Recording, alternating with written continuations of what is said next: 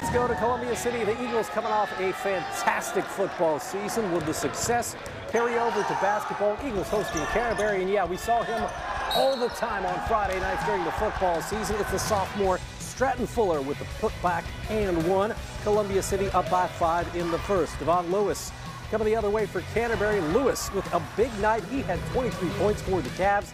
It's just a 3-point ball game for Derek Adams' club.